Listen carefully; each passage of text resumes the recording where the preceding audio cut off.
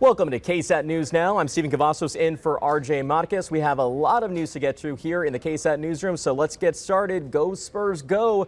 The Spurs getting the #1 pick in this year's draft. It's still the talk of town, and it'll probably be that way for a while. We will most likely be getting French basketball star Victor Wembanyama, and now the interest for season tickets, well, guess what? It's soaring. Spurs officials say they've seen about 10 times the normal amount of web traffic and Spurs app downloads since those lottery results.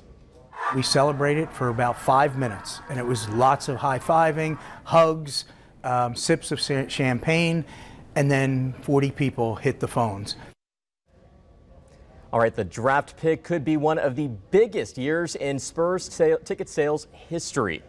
All right, now on to some TikTok news. Montana has become the first state in the nation to ban TikTok.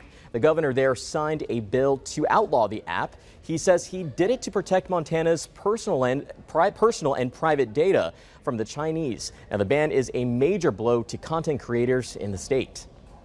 Just because it's like one of the 3 main platforms that I've built a community on. It's the biggest one I've built a community on.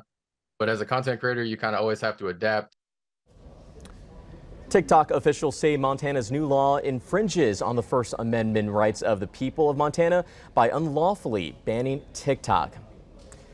All right, Formula One and Italian organizers are calling off the Emilia-Romagna Grand Prix Tour to heavy rains and flooding. The event was supposed to happen this weekend, but organizers say it can't be held safely. Last year's race drew almost 200,000 fans to it. As of right now, a rescheduled date has not been announced. All right, the weather was nice and sunny today, Mia. I mean, a lot of cars out there on the roadways, but thankfully I don't think it caused any issues for drivers, at least here in town. Right, yeah, and really as we head into this afternoon, you're talking about sunshine. We're going to see more sunshine throughout the remainder of this Thursday. Because of that, though, it is going to be pretty warm out there, especially as we head into the 3 to 5 p.m. time frame. Temperatures here in San Antonio climbing into the upper 80s and even close to 90, and it is humid too, so we do need to factor that in as well. A look at those forecast temperatures in and around the San Antonio area by 5 p.m. 89 in New Braunfels, stretching over to Floresville, 90 in Pleasanton, 91 in Pearsall later on today. We should stay pretty quiet, and that's going to be the theme again as we head into your Friday. Most of the day is going to be fine. We'll see mostly sunny skies, a humid start in the upper 60s, daytime highs climbing into the low 90s here in town. It's as we get into Friday night after sunset around 10 to midnight. That's when we could see a few showers and storms move into the area, as yes, we see a cold front move in as well. That combined with some lingering rain chances, pretty isolated to maybe widely scattered, especially on Saturday out west, should hold temperatures to the low 80s each weekend day. So what we'll do is we'll time this out. What we will be monitoring with a few of those thunderstorms. Yes, they have the potential to become strong, maybe even briefly severe for those that do tap into one of those stronger storms, some hail, and yes, some wind gusts, the biggest things to monitor there. Basically what's going to happen, especially by tomorrow morning, low pressure and that front off to our north, but notice here by about 10 to midnight as we head into late Friday night, early Saturday morning, a cluster of rain and storms starts to move in from the north as that front approaches,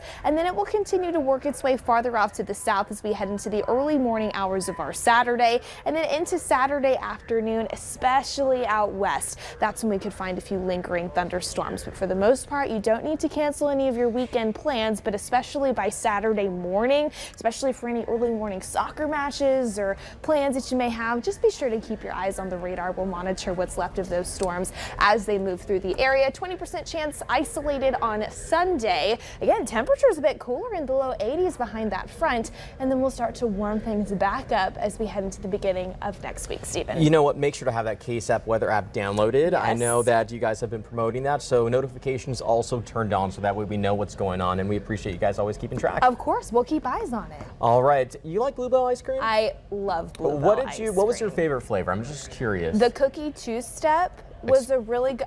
It's cookie two-step. So good. It's so good. I've never heard of that. What about you? You know, I'm a simple guy. Vanilla or strawberry. Delicious. Banana split too.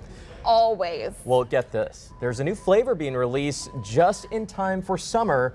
Dr. Pepper float. What are your thoughts on that? I'm so excited about this. I feel like Dr. Pepper floats were such a big part of my childhood. Oh yeah, I love Dr. P. And guess what? The new flavor is Bluebell's classic creamy vanilla ice cream. So it's got something I like swirled together with some Dr. Pepper that you like. Yes. So it's perfect. It's flavored as sherbet. Now for a little history, Bluebell Creameries was founded in 1907.